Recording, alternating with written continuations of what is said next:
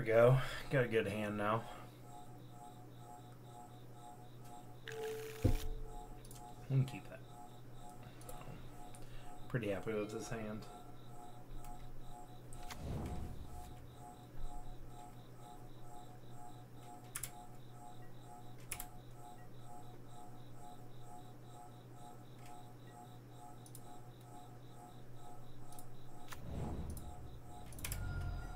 And we'll take our 2 and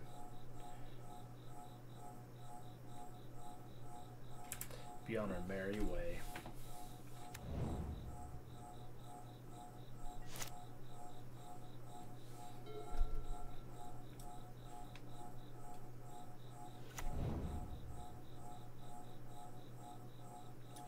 So we got a Triumph. We got the Sultai Triumph. So, and then we land go, basically.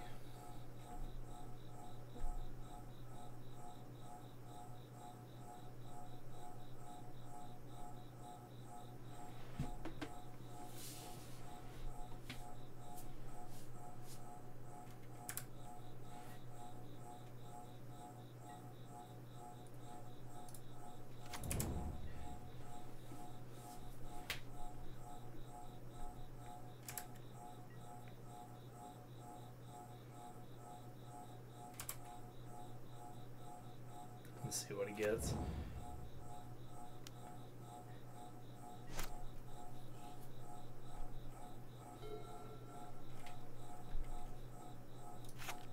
So we expect Sultai. Probably some Beanstalk variant.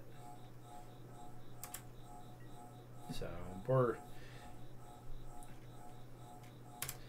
just happy.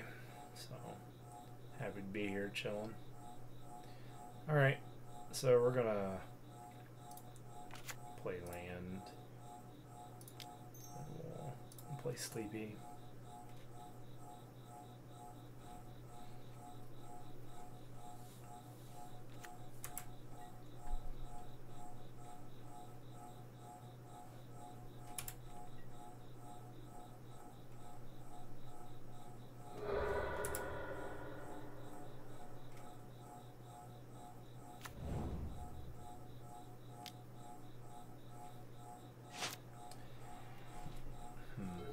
Wonder what he's playing.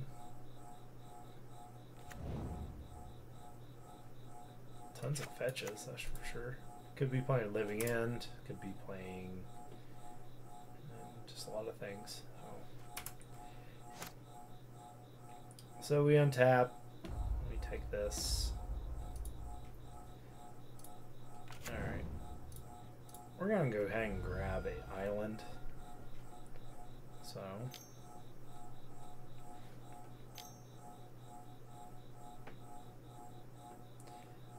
and this is why we do this stuff.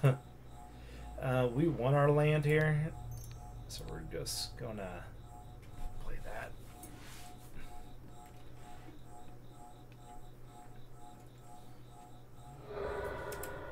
So he's gonna fight over this.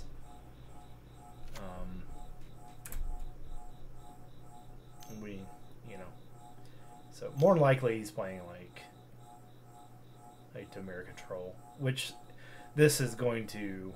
So what is he? Yeah, this is War 2. So yeah, he did it. He didn't read the card very well, did he? I'm totally cool with that for that resolving, or not resolving, but because we don't draw a card if the cost is paid, an opponent draws a card. Yeah, I think the card has to go off for me to draw there, I believe. So I think he's playing just some kind of Sultai Control, which is cool. It's fine with us. Question being is, how much green is he playing? So we're going to kind of keep that out for now. We are going to bring in our edicts. I think the removal is, but not the damnations. And the pithing needle will be on standby. We just, how creature heavy is he? That's our question. And if he is, here, we can take out some of the pushes. And then, actually, we can keep out all the pushes. Let me just bring in this. And our removal package will be Faerie Fencing and Edict. And, yeah, I think we go there. So, I can also choose to, like, go to be the aggressive deck here. And just bring in Dolthies. And we'll try that next turn. When we're on the play. No, we weren't on the play. We were on the draw the first game.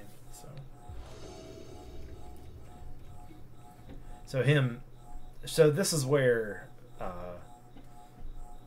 Sleeper's Faerie gives people problems. Is they just, you know, they have a removal spell and it's really cool Oh yeah, I can just, at least I can take this out, you know, with all the mana I don't have. That's what I like about Sleeper's Faerie, is it when you're playing like really stringent Magic, and they want to do something, they just can't, and it's just really nice. So we just lane go. So we shock ourselves. I could have played Island, but we're going to end up shocking ourselves next turn anyway, so it's not really that big a deal. He knows we have Snare. He didn't see a Bitter Blossom come down, so he doesn't really know.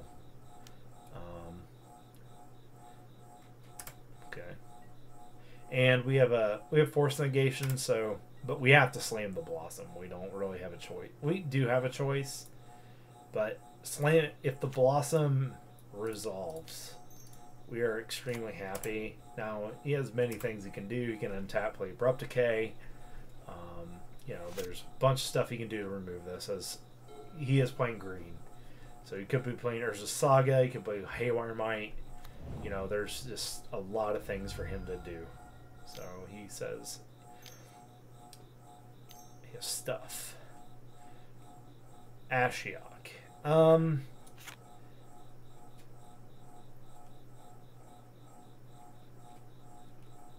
We're actually not too concerned about this. Like, we are, but we're not. And we have this. So, okay, he's going to mill us, and he's going to plus here. So, the problem with this card, I love this card. I used to play it a long time ago. I really did. The problem with this card is that it doesn't impact the board immediately. You have to plus it, and then you have to minus it. Okay, that sucks. So we basically, our next 3 draws were really good. So it was more counterspell, which were good in this scenario. But even Bitter Blossom doesn't do anything the turn it comes down. But the turns afterwards are where it really matters. So I can get rid of this now, which is probably what I should do. Let's go ahead. Well, or I could wait for his turn, but if I do that, then I'm fighting a counterspell. We'll just get rid of it now.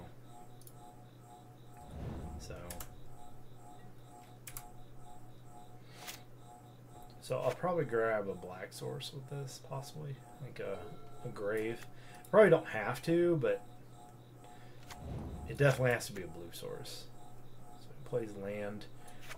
But the problem with this is, like, so you can't negative X the second ability immediately, and you obviously can't ultimate. So here's the Assassin's Trophy.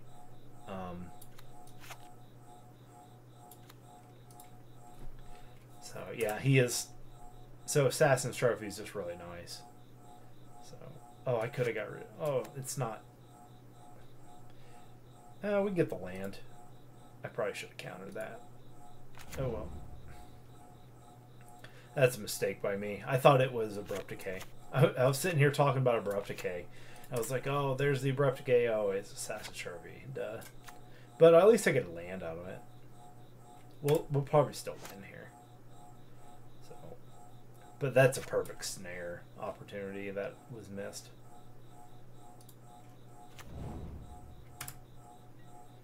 So we're gonna win. We're gonna win with our Faerie.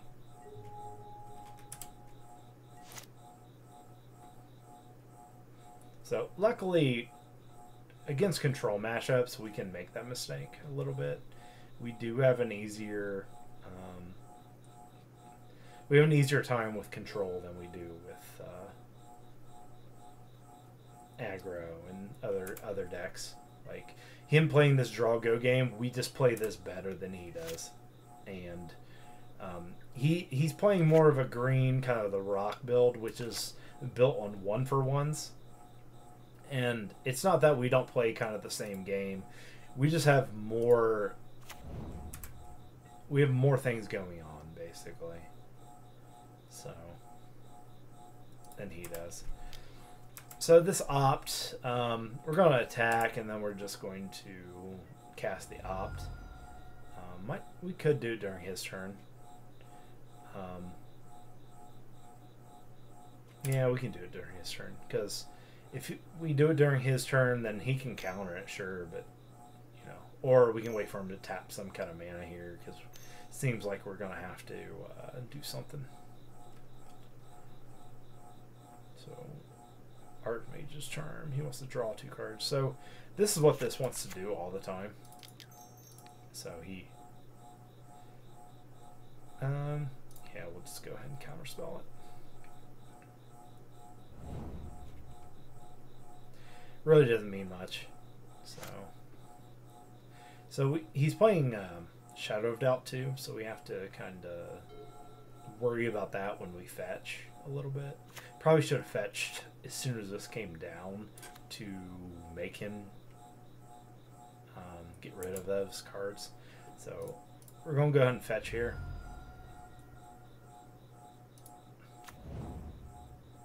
So obviously he has that, and we have the other island. The other island's in the in exile. We'll do this, and then so I can't get that. So this is going to be a swamp. All right. So I'm not going to use the opt. So I kind of I didn't screw it up. It's fine. Because if I would have opted, I would have gotten this and could have played that.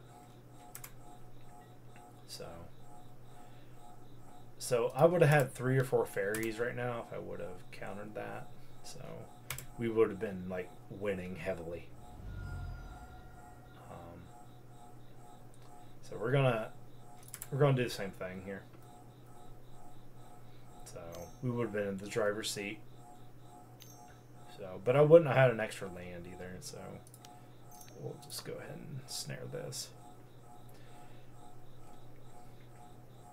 So that's the good thing about him. He's playing a lot of 2-mana casting cost spells, so snare is going to be up and available all the time. And you know, when they play decks that are good for spell snare, we can win the mana war most of the time. So we'll just go ahead and opt here. If he wants to counter this, sure. Yes, we'll get the drown. That's a very good pickup. And then we'll get a card deeper. We now have Tar Pit if I want to fire it up, but we don't right now. And then we would have had 5 on the board. 5 fairies. This would have been just GG. So, you know, one little mistake kind of puts us behind. I think we can still win this game. I don't think it'll be a problem, but as you can see, it takes the takes our advantage completely away for them to do that. We have to rebuild something. So, but we have tons of ways to do that now. So we'll go ahead, and I got to make sure that I can, because this will come down as a black. So I need to tap this. So we're going to sprite this. He's doing at this end of mine. So what he's trying to do is probably Archmage's Charm, because he wants to constantly draw 2 cards. This is his draw engine in his deck. So he constantly wants to just draw cards off this one, and really doesn't want to use any other mode. If he's using other modes on it, it's kind of bad. So the other modes are just kind of situational here. Yeah, so we're going to... I'll counterspell that.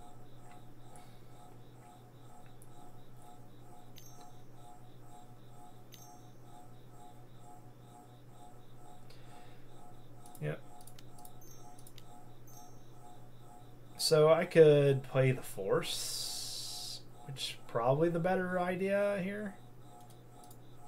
Oh, I can't play the Force. Yeah, I can. Let's do this. Yeah, playing the Force, I think, is actually the best thing here. Get basic Swamp. Because that other island goes here, it really kind of affects us. We'll just hard cast this, exile it. I actually thought about just force negation this, just in case he has something out. So see, like, he's just playing this slow, grindy rock deck with blue in it. And this is why he never 2-for-1s us. He never gets advantage any other way. He's playing friends, so he's playing Ashiok plus Jace, Mind Sculptor. I'm sure he's playing some other kind of Planeswalker kind of control here. It just doesn't work out for him very well. The Ashiok Oni is good against creature-based decks. We are not that. This should have came out. Like I said, it doesn't affect the board when it first comes in to play, just like our Bitter Blossom. But also, it's even longer. The only thing he really did was exile 3 cards off the top of my library. Yes, I could have done that, but he would have just kept doing that. Like, there's better ways. Even the Ashiok Planeswalker that doesn't allow you to search libraries, like, that card is better than this card. It just is. And it's unfortunate that it is, but, I mean, you just have to think of it that way. The card doesn't do enough for this format. It has to do something. Bitter Blossom, the only reason we play it is because we have to, pretty much. Or, you know, it's our win con. But at least after a turn or two, it's there. This takes 3 or 4 turns to get going, and that's why you'll never see Ashiok going anywhere. It won't be a staple, basically. Oh man, something's in my eye.